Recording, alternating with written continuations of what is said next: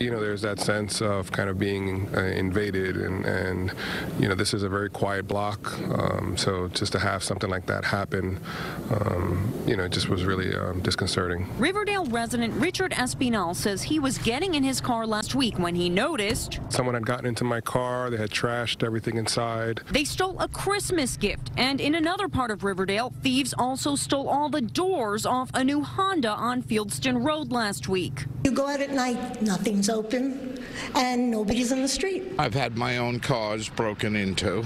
They broke into my truck and my Camry. It was just last week Adam Fisher caught a thief in action. I came out the door and stared him down, and he got out immediately and started walking up this way. I was shocked that this guy would do it at 9:30 in the morning, and he was so quick.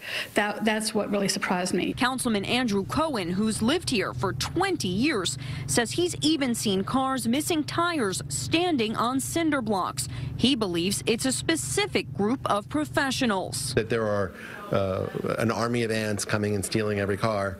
It's one crew who's doing this, and they will get caught. This auto body shop treated one of the cars missing rims. The owner says Hondas are a target because rims can be used on models from any year.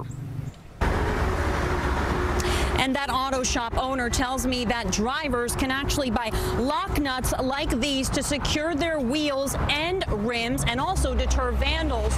Now, we also spoke with the NYPD about this rise in vandalism. They say they have stepped up patrols of marked and unmarked cars in the 50th precinct, and so far this year they have made more than 40 arrests. We are live in the Riverdale section of the Bronx. Lisa Rozner, CBS 2 News. Lisa, thank you.